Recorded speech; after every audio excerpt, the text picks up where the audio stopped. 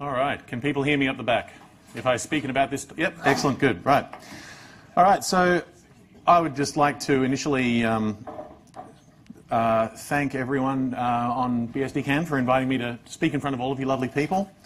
And in full understanding and acknowledgement of that thanks, I would like to present a live reading of Bedazzled by Blockchain by Michael... Sorry, no. George Neville Neal could not be here, and it wouldn't feel right doing this without him. Which is a tragedy. Link.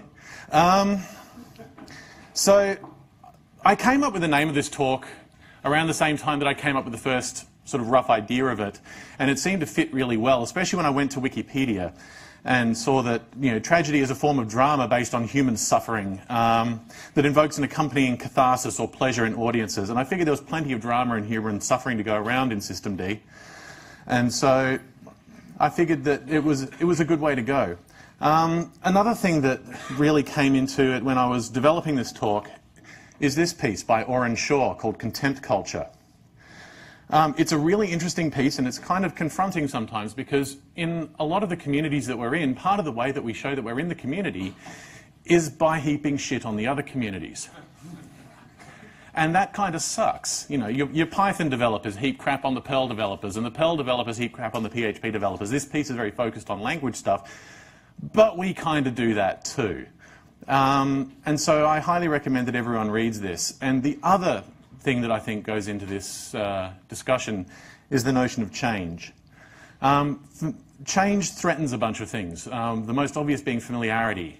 And familiarity feels really comfortable because it's the thing that we're used to, but occasionally it's really good to reassess what the familiar and decide, you know, whether we need to change it or not.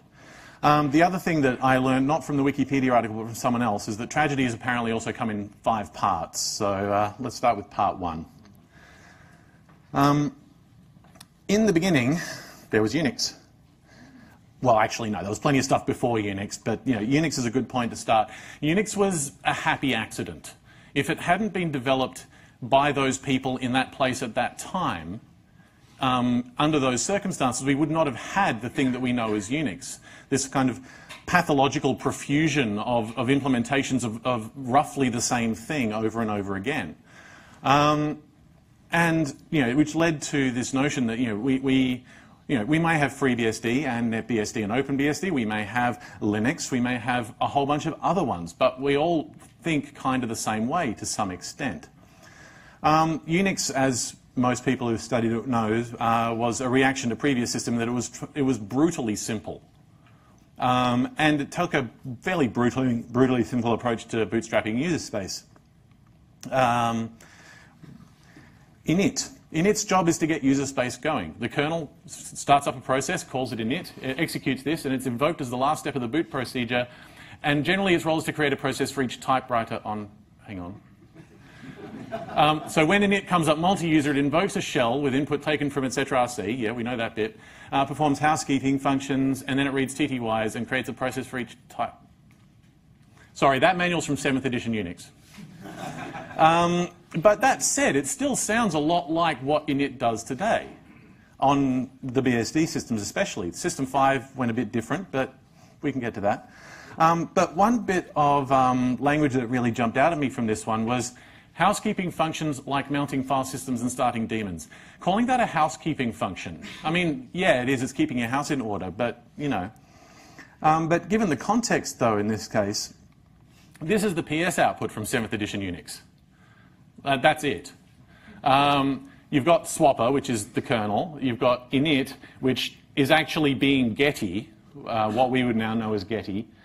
You've got cron, and you've got a thing called update, whose job it is to update the superblock every now and then. Then, if you fast forward, this is 4.3 BSD. You'll notice that the only real difference that we've got here is that we've now got some inetDs and routeDs, and a syslogd. Yeah. So yeah, this one actually comes in through Telnet, whereas the other one was actually on a console. So inetD has an interesting place in history. Original internet services ran through inetD. Telnet, FTP, Finger, all of these would inetd would listen on a socket for them, and when the connection came in, it would start up the appropriate thing and hand it the file descriptors, and off it went. This turned out to be not well suited for things with lots and lots of persistent state. And so, things changed a bit. Just before I move on, big shout out to the Living Computers Museum and Labs who gave me access to those machines. They will give you access too if you ask nicely. So, things changed. It seems a bit glib to say that the internet happened, but that kind of feels like it to a lot of people, especially from my point of view. You had suddenly these big applications that were serving out lots and lots of state over the internet. You had databases, you had caches, you had web services that had to keep internal state and all that kind of stuff. And so you started to get a much stronger notion of a service as a superset of what we would previously have called a daemon. Because a service can be dealt out via a whole bunch of things. Like it's quite often a collection of processes and quite often a collection of other services operating in concert to do something. And init and RC can start these things, but then they kind of get out of the way and don't do anything else unless you manually get involved. The only things that by default automatically get restarted on, for example, a FreeBSD system is basically Getty and anything else that's pretending to be Getty. System 5 got around this by basically extending that notion out to anything with init tab.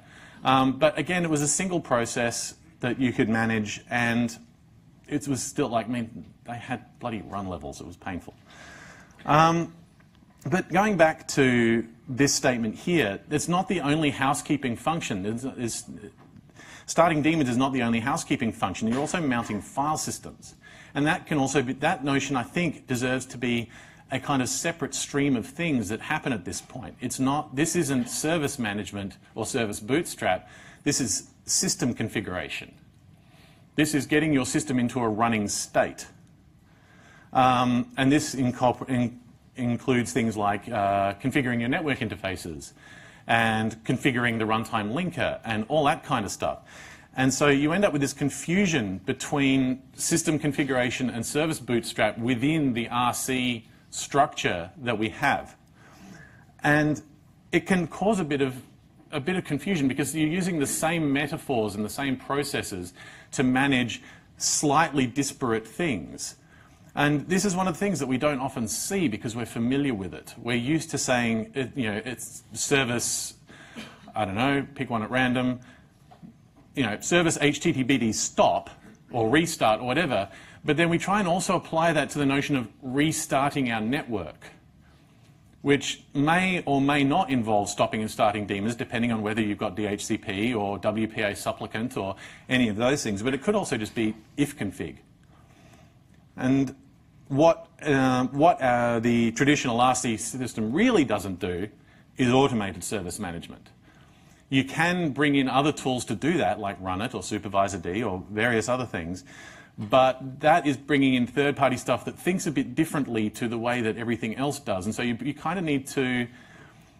it's this other notion of bringing in other things that you suddenly have to think of the way it thinks, the way the service you're managing thinks, and various other things, which, again, we kind of get used to. Like, if you pick Runit and you install it, you kind of get used to the way Runit thinks. But that doesn't necessarily mean that the impedance mismatch between what Runit does and what RC does is good. And the thing is that other things do manage services quite well. Windows has always had a really strong notion of services. It's led to some security issues. But the fact that they actually had a notion of you can write this thing as a service and we will manage it for you as long as you follow this contract, that's been kind of neat. macOS and iOS also have a very strong notion of services, at least now with things like launchd, which is a really good point to get into what systemd actually is. So, interestingly, systemd really does start with launchd in a bunch of ways. Launchd replaced a whole bunch of what I would term event handling daemons on macOS. So bootstrap is an event. The cron and at give you time-based events. inetd gives you socket-type connection events. You also have other events like devices arriving or departing or network state changes. It also adds service management in the form of process exit events, so launchd will keep a process running for you. And the idea of launchd kind of coincided with Apple moving a whole bunch of its functionality that we would normally perceive of as being in system libraries into system service daemons. So, for example, aggressively moving the backing of calls like get pwent, so to get user information and all that kind of stuff, into a directory services daemon. And if you need to have that running all the time, and you can't declare the system as having booted until they're all started, then that's a pain in the ass. But if you can say, we know that we're going to need this at some point, but we're not going to start it until we actually need it, that can speed things up and make things more efficient. And also you can kill things off in a low power situation, knowing that they can be restarted as needed. And so this was part of an overall sort of shift in the idea that Apple took. Apple can also do this because a lot of their stuff goes over Mark and messaging, and they already have an established notion of RPC and inter-process communication that's fairly rich for doing that kind of stuff. And what I find amusing occasionally is that a lot of people who bitch about systemd don't bitch about launchd, but I find that funny because systemd is basically launchd in concept.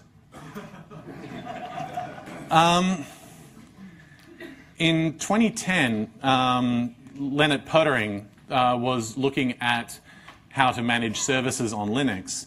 And he was looking at Upstart from Canonical, which was the one that existed at that point, which was also event-driven, but it still used old-school shell scripts. It could handle more event types than init could, which, let's face it, isn't hard because init basically deals with it booted and it going down. But Lennart Poettering felt that it didn't do enough with things like dependency ordering. And also I get the impression, based on some of what he's said and done, that he really just likes the way Apple thinks in this regard. Good thing to look at for this one is Rethinking PID1, which is a blog post by Lennart Poettering himself. This is the one that actually introduced systemd. It goes into quite a bit of detail about the rationale behind it. And you get quotes like, for a fast and efficient boot up, two things are crucial: to start less and to start more in parallel, which is fairly obvious. It doesn't mention boot speed a lot. It's not actually overly concerned with fast boot. It's more concerned about stuff around that. An init system that is responsible for maintaining services needs to listen to hardware and software changes. In this, he understands the need for a modern system to be reactive to its environment. Old school Unix systems were very static. Modern systems are a lot less static. Servers may be still relatively static, but most of the devices that move around, laptops, phones, anything like that, needs to be reactive. And even systems in data centers might need to react. For example, I used to work at Isilon, and Isilon systems need to react to devices coming and going as well because they're in clusters, and clusters occasionally lose things. And then he also specifically calls out that he's ripping off launchd. And one of the things that I found from reading this and then looking at what systemd actually moves to is systemd is about system management, which is an interesting concept because I think it means that with systemd, there's actually understanding of something that I think is also understood in other places. We tend to think of the universe as being user space and kernel. So the kernel has devices and a bunch of other stuff, and then user space has all the code that we actually wrote, except if we're kernel developers. But the thing is that dynamic stuff is often better managed through user space than it is through kernel code. And I think that Windows natively understood this from the beginning. macOS definitely understands it. With systemd, you actually understand that there's a layer in there in the middle called the system layer, which I'm calling the system layer. And so systemd implements that system layer for Linux by bringing in a bunch of code that manages various system functions like network connectivity, time, device management, and all that kind of things that just don't necessarily belong in standard user space, but also don't necessarily belong in the kernel. So And the thing is that on top of that, it doesn't really do it in a way that everyone finds familiar, which I think is part of the source of the angst to it. But it does give you an explanation as to why it sees the need to bring in things like network manager code, udev, time, resolver libraries, because all of those things are systemic services that are getting provided to user space. So how did that work out?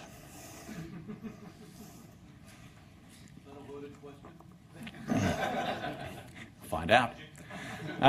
So systemd has been fairly widely adopted. I mean, it hasn't gone into every single distribution, but I mean, between them, all of these distributions here, this is the version in which systemd became the default and when it happened. And between those, you've covered a lot of the Linux-using universe. It's worth noting that Fedora, Red Hat, and CentOS are all managed by Red Hat, where Leonard Pottering works. But if you actually go and read in, Red Hat management was not particularly big on the idea of systemd at first either. So I think it's a bit of a testament to his determination that he actually got it out there. Debian had very long and acrimonious debates about it, which should surprise nobody who's watched the Debian project. But they had good reasons for that in a way. They run multiple kernels for a start. You can get Debian that runs on top of the FreeBSD kernel. And generally, they're a kind of project where you do get a lot of debate and stuff like that. They ended up going with systemd in the end. There was a lot of contention around that vote, and a lot of people who were involved in that debate ended up resigning. Ubuntu basically followed Debian's lead on it. And so moving through the rest of this section, I kind of want to look at some of the complaints that people have about systemd and just sort of address them a bit. Number one, there's a lot of suggestions that it violates the Unix philosophy, which I usually take to mean that you want to write software that does one thing and does it well and then connect it to other things. Systemd as a project contains a lot of things. Systemd as a daemon is a thing that reacts to events and starts things and does it very well. And so you could claim that it does not actually violate the Unix philosophy. You could claim that there's a bit of violation in that it's bringing all of this extra functionality into the project. But I think for BSD projects to criticize another project for bringing a bunch of tangentially linked software into one repository to manage it collectively, that's a bit rich. Another complaint is that it's bloated and monolithic. I mean, this is, again, it's not really one binary. There's a bunch of things that all work together to do something. You can claim, again, that it's bringing a lot of functionality into one project, but it all kind of fits with their stated project goal if you interpret their project goal as providing the system layer for Linux. A lot of people claim that it's buggy. It's software. I mean, I've had a look through a couple of bugs that have shown up there, and yeah, there have been a few howlers, but then, you know, we've all had fun bugs like that show up. There's also the suggestion that because it's PID1, it somehow needs to be held to a higher standard, which again is true, because if PID1 crashes, so does your whole system. But they seem to have a fairly defensive way of dealing with that, in that systemd, if it crashes, will actually not exit. It will just go catatonic and let your system keep running until you've got a good time to reboot it. And on top of that, that kind of presupposes that we can never write a new PID1, which I think would be unfortunate. I think this is one of the areas where change is something that needs to be managed and done carefully, but it doesn't need to be completely stopped. Another big complaint. So open source communities are fun places. Ask me how I know.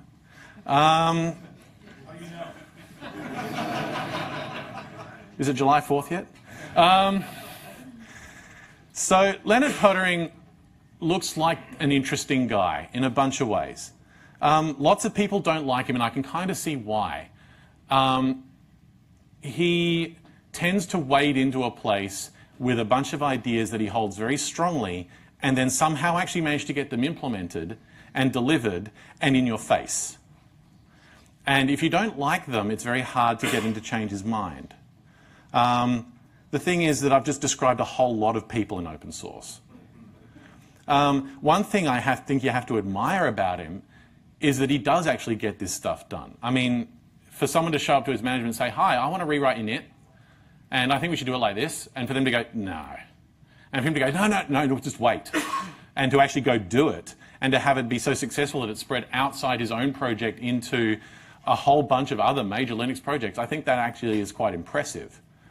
The other thing that I saw is that there are a bunch of cases where he's dealing with bugs where he does actually remain incredibly polite given the amount of stuff that's being thrown at him. There's a famous bug where it looked like systemd was misparsing a username that started with a digit and using the digit, which was 0, as a user ID. And it turned out that it was actually not being read as it was being interpreted as an invalid username. And there's a long discussion about the validity of usernames. And while it does get quite rule lawyery at points, he never goes into name calling. He's never calling people idiots. And that, when you're facing that kind of stuff, is quite admirable given the amount of things like death threats he's got over this, which is not cool. Another one is it's not portable. It's aggressively Linux specific, which is true. And that means that you have this fear that it's going to alienate other platforms if other third-party software becomes inherently dependent on it. But it does gain a bunch of important functionality from this. And this also brings together a rather uncomfortable truth. Unix is kind of, as a concept, dead. Unix used to be this pathological profusion of operating systems that meant that we all had to be careful because you might be writing your thing on OpenBSD, but someone might want to run it on AX. Not anymore. AX isn't there anymore, as far as most people are concerned. Neither is HPUX, neither is Solaris, to some extent. And so Linux, because they are in such a dominant position in the industry now, can basically do whatever they like. And that can be a bit scary for those of us who then have to think about how we interact with that, but it can also be a bit freeing because we get to be equally liberated. We don't have to care about POSIX as much anymore if we don't want to. I'm not saying we should throw it all out, but I'm saying that we shouldn't use it as a reason to block things. For example, one of the things that I think that systemd uses to quite great effect is C groups. C groups, for those who haven't seen them, are a Linux mechanism for grouping processes together so that you can then control them in various ways. They're kind of like just the process grouping functionality of jails. But then you can hang jail-like isolation off that. You can hang resource constraints off that. You can do a whole bunch of things. And the other neat trick with C groups that systemd uses is that instead of the way that launchd manages a process, systemd manages a C group. And if your process is in that C group, it can't ever escape, and neither can its children. And so systemd can actually kill off all processes involved with the service very effectively without any of them managing to escape through double fork tricks. Another thing that systemd does quite well is user-level units. If I want to start a service at boot as a user on FreeBSD, for argument's sake, I could either become root and install an RC script that runs it as me, but that requires me to be root. Or I can use a trick in cron for, I think there's an @boot or something like that thing that can start it. But again, that's not going to restart it. Systemd, I can write a unit file, put it in a directory in my home directory, load it, and I now have a restartable service like my IRC bouncer. And the thing is, systemd, in a whole bunch of these ways, represents change. And a lot of it. Which brings us to the actual tragedy of the piece. Change can be scary, especially when it's not under your control. And it's really scary when it threatens things that you find familiar. And I think as the kinds of people we are, we have a really complicated relationship with the familiar. We love with the familiar and with change. We love changing things when we're doing it. When someone else tells us don't change that, we go, no, wait, it's good. But when they come over to us and say, you should change this, we go, no, hold on. And systemd represents a lot of disruptive change. And part of the problem with that is that getting a whole community to change, that's really hard. And it results in a kind of knee-jerk reaction to it. And the problem with those kind of knee-jerks is that they lead to things like abuse. And that's not cool. You might not like systemd, but that doesn't mean you need to, go and send death threats to Leonard. I've never seen any of that coming from any of the BSD camps, which is great. But what I do see is contempt. Contempt isn't cool. Mocking systemd is the wrong attitude to take. It's not the kind of sad thing that Linux people have to deal with and how sorry we are for them that they have systemd. We should be looking at going, why did they choose to do that? And what I really find problematic is using systemd as a recruiting tool for BSD. I don't think that that should be done at all. Because when you think about the kind of people that we would bring across, if we were to say, come to BSD, we don't change. Or, come to BSD, we don't have systemd, oh, but we've just come up with a really good idea for something that works like it. I don't think that those are the kind of people that we don't want to bring that attitude into our thing. And what I said we should be doing instead is asking, why did they see this as necessary? And the thing is that if you look at it like that, if you don't see it as, oh, those poor Linux people with their terrible init system, and go, hang on, they just did that and I don't understand it. Why did they do that? What did they see in it? That means that we can then look at that and start to find things that we can get out of it. And the other thing to be careful of is the next generation of people, the people that come after us, they don't think the way that we think, necessarily. A lot of the people who are now coming into IT and software engineering, they're so much more used to APIs, and not library APIs, remote procedure call APIs. They grok things like containers in ways that may seem quite unfamiliar to us. That doesn't mean that containers are bad, and it certainly doesn't mean that containers are something that should be mocked. I heard someone describe Kubernetes as the POSIX of the cloud. And while that may sound ridiculous at first, I think it's a scary thought when you think about the fact that we can't run Kubernetes. Which brings us to the final section. What can we get from systemd? I'm not saying that we should adopt it. I don't think that, I think trying to directly adopt systemd is never going to work for us. I don't think the systemd upstream project cares. That's fine. But picture, if you will, a BSD system with a first-class message transport. This could be Mark, but Mark has its own set of issues importing across. In my mind, the main part of the message transport that we could do better than systemd is have it be kernel-based. Because that way we can trust that if there's a user ID in the message saying this came from this user, that we know that it actually did because the kernel put it there. The kernel could also put things like, this was the identity of the signed binary that was executing when the message got sent, and things like that. On top of that, we can build an RPC framework. Again, systemd uses dbus for this. We don't have to. We could. But there's also things like Google's RPC built on top of protobuf, which has a whole bunch of advantages as well. And one question that I can see some people thinking about is why? Because system calls are purely kernel-based. If you're managing a system, you need an API that can talk to both user space and kernel. And so having the RPC framework means you can delegate things like network management out to a daemon and communicate with it to say, please change this. It would be very good to have a proper notion of a service lifecycle, automated service management, actually restarting services that fall over. And all of these things would give us a level of automation via API that would be truly amazing. If you think about something like a pfSense or a FreeNAS, that instead of having to grovel around with interpreting the output from ifconfig, whether through libxo or not, but could instead just send messages out to a service bus to say, I'd like to reconfigure things like this now, I think that would be incredibly powerful and would allow a lot more usage of BSD projects in those kind of appliance situations. And the same kind of thing would also make them work on desktops and in a whole bunch of other places. I think we need to look a lot harder at making containers work, whether that means we turn jails into C groups or whether we do something else or whether we set off an alarm. That'll be the phone, mate.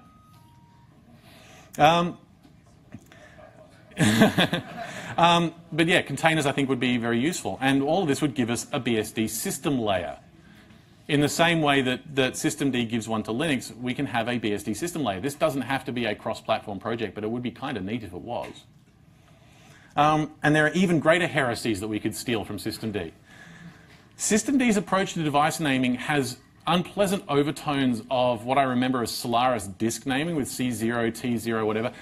But it gets you away from the notion that you have to have all your cards plugged in just so that the probe order works and EM0 is always EM0. Which would mean that you could then parallelize device probing. Because you don't care what unit number it gets. You then just look at it and go, oh, you're in that slot. I will name you this. And I think that would be very useful. There's a bunch of log and audit event handling that is coming in through various projects, but systemd's approach to append-only binary logging is not such a silly idea.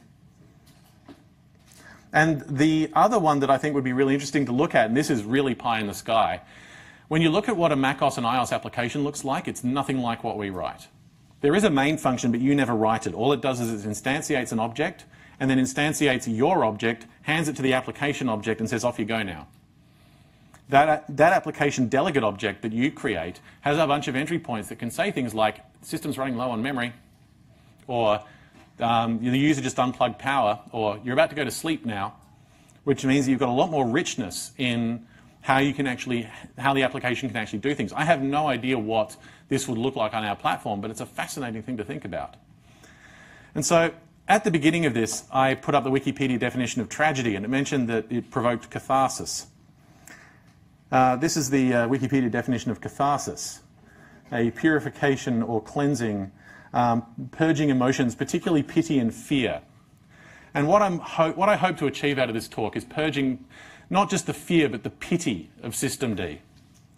What I hope is that people will go out of here, and instead of slagging off systemd and the Linux people who use it, have a look at it. See if you can find something you actually like about it. It doesn't have to be all of it, but find some aspect of it that you think would be useful in the project that you work on, and see if you can make that happen. Thank you.